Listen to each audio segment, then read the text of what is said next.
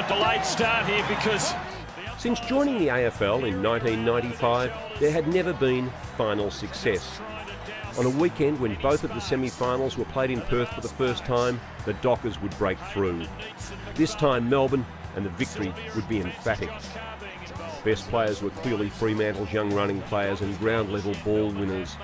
Half-back, Heath Black was a standout with his tireless searching runs up the field, with his long left-foot kicks into attack setting up numerous scoring opportunities. Matthew Carr, along with brother Josh, were also extremely good. The Carr brothers constantly won the ball and cut up Melbourne with their running, while captain Peter Bell and wingman Byron Schammer were influential. Giant ruckman Aaron Sandilands outplayed Jeff White in the ruck, and that proved vital. Last time it was Holland. He goes for the square. So the two important players, Pavlich and Farmer, combine as Pavlich puts Fremantle in front. You would have that feeling, Luke, that you expressed earlier. But he doesn't go for it, and that's pretty good play. Having held their ground in this opening term. Mundy, a young Victorian, kicking it long, very long, long enough. Yes, by a whisker, and the Dockers are back in front. In front of their home crowd, they're doing it pretty tough. Out of the middle, Pavlich. Out wide, this is Schammer now. Moving inside 50, digging deep for Fremantle and providing a goal. A lifter. Matthew Carr and the Dockers. Schammer again. He is starring in this quarter. Sandilands works it forward. And Fremantle press again. Webster with Farmer. Does get the ball onto his boot and does it brilliantly. And Murphy can line them up from about 40. And it's perfect. He's split them wide open. And the Dockers pull back to within 9 points. Loops it onto Black. A long way out. Places it well. Murphy! Oh, yes! Saw the chance. Set himself for the climb. Did it perfectly. Gee, that's an example of how confident he is. He really could have gone through from behind, and maybe that was the wiser decision. But McLean got it all ahead of him. Here's Longmuir. Hasn't had a great year, been in and out of the team with injury. But he's come up with the goods. Third time lucky for their set shots. It's through. Sandilands again, crunching hit down beautifully. Shark though by Bruce. Generating some footy for them through Green. A wobbly one.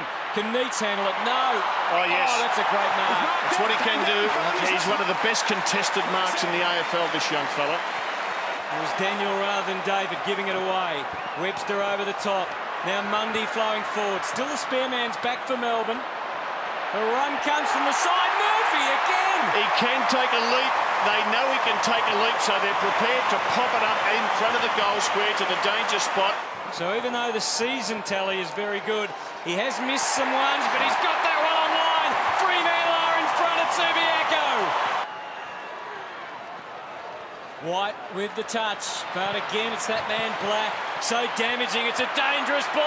And in a whirlwind, Jeff Farmer has taken the mark and will line up for Fremantle. So it's a big moment for Jeff Farmer. And the moment has been seized. Dangerously long, difficult for Nathan Brown. Bell. Just hanging on the D's. Murphy. Peak. Cleverly off the outside of the boot. And, Mundy couldn't quite make it. Really good. Carroll dispensed with. Cook finishes the job for Fremantle. Schammer, it's all Fremantle here. Black, that left boot, rapier-like, is right down the throat of Matthew Carr, who can run in and kick the goal. McManus through the middle, what a clearance. Cleared the path and onto the chest of Farmer. Oh, Carr's got away, and so has Pavlich. Free kick. Parker's moved on to Neats. For Fremantle, and the kick is very, very good. Well, Johnston's knocked it straight to Schammer, who only had about one man forward of him. It was Pavlich. Webster now, back to Schammer. And now the Dockers run forward. Longmuir, slippery ball getting through his fingers, but he laid a good shepherd on young Smith. And Headland is away, and he could be the killer here. He could put this beyond the Demons' reach. He nails it. The Dockers are just about there. Going through the motions. Mundy. Black. There it is. On their third attempt, Fremantle win a final. They're into the preliminary final. And who knows how far they'll go in 2006. Fantastic. It's to get the monkey off the back, you know. It starts to turn into a gorilla if it keeps hanging around. But more importantly, you know, we move into a preliminary final. The players have etched themselves in Fremantle history, but now have the opportunity to etch themselves in football history. Freo by 28 points, an historic first finals victory. 4 players scored 2 goals, while Black, Carr and Schammer were the best.